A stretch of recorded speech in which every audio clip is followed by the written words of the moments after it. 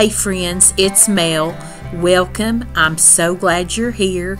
It is an old rainy morning and I needed a loaf of bread. So I thought I'd just hit the Dollar General, grab me some bread, see what all they had, and bring you along for the ride. So just sit back, relax, grab you a glass of sweet tea or a cup of coffee. Join me as we shop and make a little strawberry chocolate chip banana bread.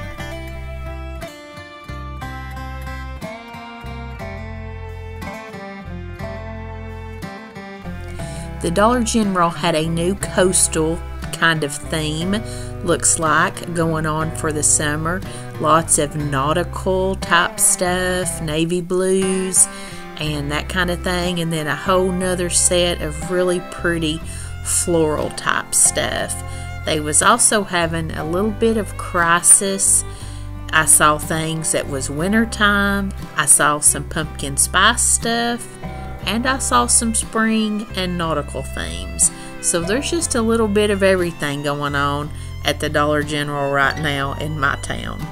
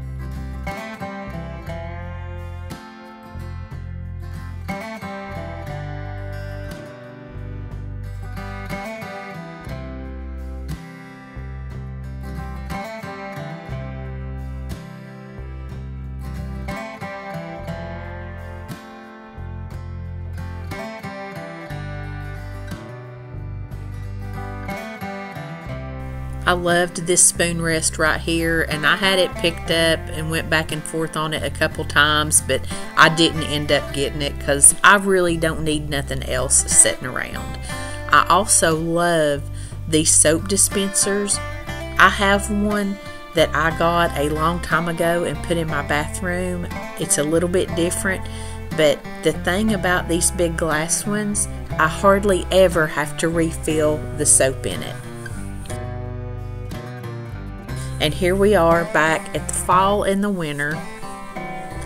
I did think this little green and pink butter dish was so cute. It doesn't really go with my vibes, but it was cute as could be.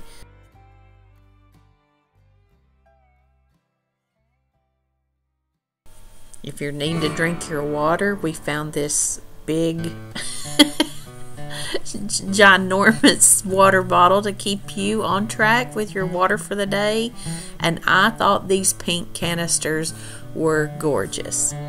They did have some of their Easter stuff put out, lots of cute little bunnies and decor for the spring and the Easter time, and these little paper plates are so cute. I'm a sucker for a cute paper plate or napkin. I love them.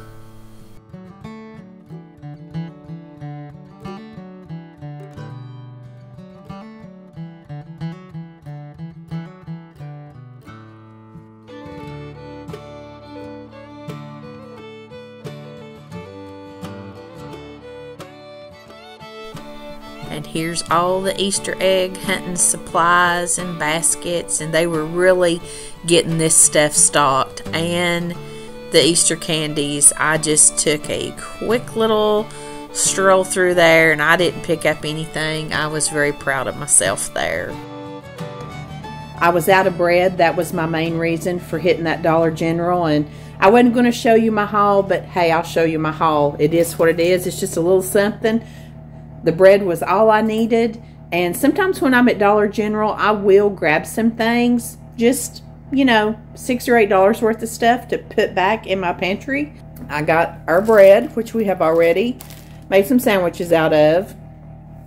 Cream of chicken had been kind of in and out of other stores, so I grabbed 3 cans of cream of chicken soup. I got a 2-pack of chunk white chicken breast, one of these little canned hams. These things are yummy, but these are things that I like to keep sort of in my long-term prepper pantry. I mean, you wouldn't survive forever on this stuff, but it's good to have in case anything happened. And also, like, I use this all the time, and this, and I'm not ashamed to eat these little hams. They're good. I have even cut this up when I didn't have any, like, bacon grease or any other kind of like ham or bacon or anything to put in my pinto beans when I'm cooking them, like on top of the stove or in the crock pot. I have actually cut up pieces of one of these little canned hams, and it cooks up wonderful with pinto beans. I got a thing of bow tie pastas, and I had been out of these little packs I like to take to work and keep those for lunch. So got 2 of those, and I went ahead and took one to work and just left one here to show you. Oh, I got this little basket here. It's a good size, $2, but it didn't work for what I wanted to do. I have the big rolls of garbage bags from Costco, and I thought this would be a good way to keep them. I wanted them to lay like on their side this way and dispense through this hole. They wouldn't fit sideways, so I'm going to try standing them up. I don't know. We'll see what we got.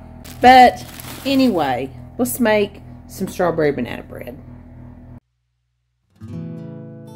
For my banana bread, I'm using my basic recipe that I use all the time. It's actually from Mandy in the Making. I'm sure that you all watch her on YouTube. This is the banana bread that she makes and shared, and I have used it ever since. Now I'm adding the chocolate chips and the strawberries because my friend Angie, her channel is called If the Creek Don't Rise. She makes a banana bread, which is a Starbucks copycat, and she added the chocolate chips and strawberries in this a while back, and it looks so good. And I had these really good sweet strawberries, so I wanted to make this too. And I'm just using 3 bananas, and I'm just mashing them up. They were good and ripe and mashed up real easy. And I don't mash mine to death. I do like to leave a little bit of chunkiness that you can see and taste once the bread's baked. Into that, you just put in a cup of sugar, 1 egg, and then 1/4 cup of melted butter. And I'm going to mix all that together, and then I'll add in my dry and all the dry ingredients that are needed are just 1.5 cups of flour, and I use self-rising flour, so I don't need to add any salt or baking powder or any of that stuff. I'm just going to get it mixed up real good, and you can still see I have a few little banana clumps in there. And I'm just using a couple handfuls of chocolate chips. I didn't have any kind of exact measurement here. I just went in with what looked good to me.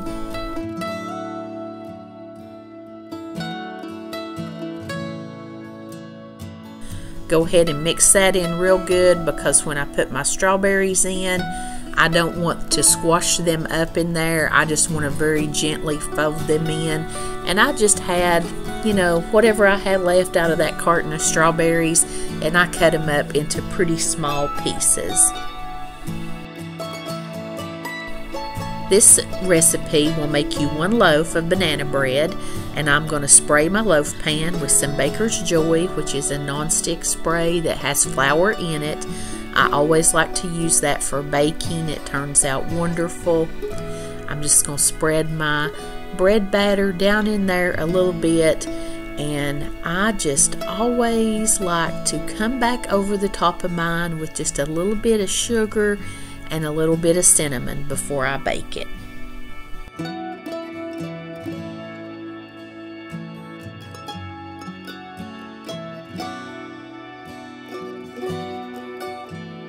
And this is going to bake for an hour in a 325-degree oven. This bread always turns out so perfectly. You can see the chunks of the strawberries and the chocolate chips. And once you cut it, you'll see those banana chunks down in there too. And the hardest thing is to wait for it to cool, and I never can wait for it to cool completely. Look, when you get it out of that pan, you can see all those layers of goodness. I had to cut a piece and have me a little bit. This is so good. Banana bread in itself is wonderful, but this little addition with the chocolate chips I have done before, but I never thought about putting the strawberries in it, but you can see the bananas in there now. This was so delicious. Friends, thanks for being here this week. I'll see you on Sunday night with another What's for Dinner. Until then, I do appreciate you, and I'm sending you love from my kitchen.